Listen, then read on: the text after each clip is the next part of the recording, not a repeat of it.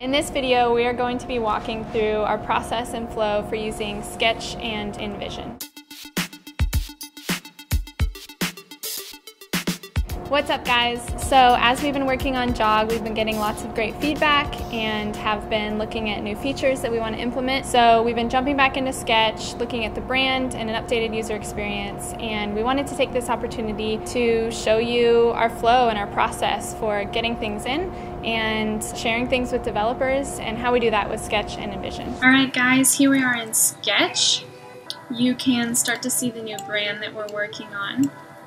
And moving over here, you're going to see these different flows that we've been starting to create. So horizontally we have where each of our flows begin, and then vertically is what happens inside of each of these flows based on some different scenarios that we've set up that we think our users might go through. So looking into one of these, here's a component that we've set up using symbols. Zoom out here, you can see this is the symbol library or component library that we began setting up for use. Using symbols, we can do things like display, okay, what does this look like when it's filled out versus what does it look like when it's unfilled. If I go back to this instance, I can have the option of saying, you know what, I want to show the contact card unfilled here instead. And if I go back into that, I might say, I actually want this to be this tertiary color, let's go with that, and maybe to match, I'm gonna make this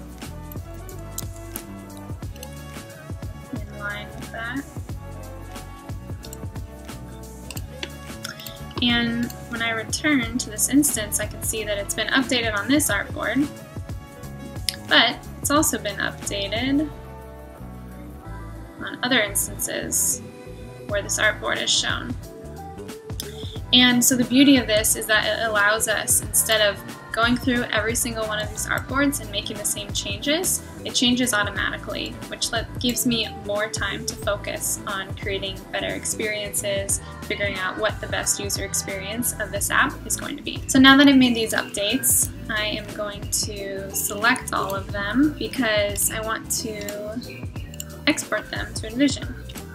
Using this plugin right here, this is called Craft, which is a plugin that InVision created for use in Sketch. You can do a lot of things, but right now we're just showing the ability to say I want to sync to InVision, which is going to export my artboards up to my InVision file. And it happens really quickly, within seconds. You can see here which ones it's cycling through. So if I go over to my InVision file, we try to set these up in the same flows that we had created earlier to keep things organized.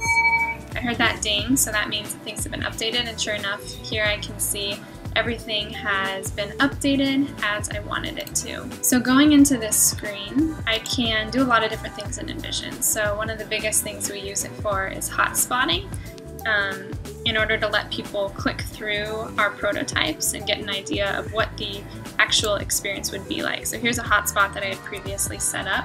It goes back to the contact screen. So over here, I've told it to link to that screen, and I've told it the transition that I want it to do. Another thing I can do is go into comment mode, and I can see I already have a few comments, but I'm going to leave another one right here and say, I really preferred that blue. What if we went back to that? And I can send that. And then the last thing I can do is go into inspect mode, which has been a really useful tool for our developers. Here you can see all the document colors that are being used, as well as the screen colors.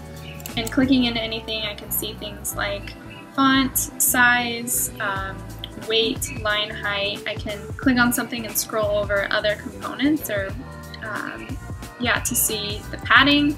I could click on these cards to see the margin that I need. It's a really powerful tool, as well as being able to tap into any icons and export assets, which we don't have right now. I'll show you how we do that. In Sketch, I would need to tap on this icon, and I'm going to say, okay, I want to make this exportable. Let's do 123x and then SVG. And typically you would export through here and then send all of those assets to the developer. But since we're using sync, all we have to do is sync up that artboard. There was the ding, so going back into InVision, you can just tap on this icon, and here I can see all of those assets and download one. So there's a little glimpse into our workflow of using Sketch, Craft, InVision, and how we kind of think about components and symbols and using that to make our workflow a lot quicker. Thanks for watching our video. Give us a like, subscribe to the channel. We'd love to hear from you, so leave a comment if you have any tips, if you have anything you want to share on how you use Sketch and InVision, we would love to hear. So again, thanks for watching, and we'll see you next week.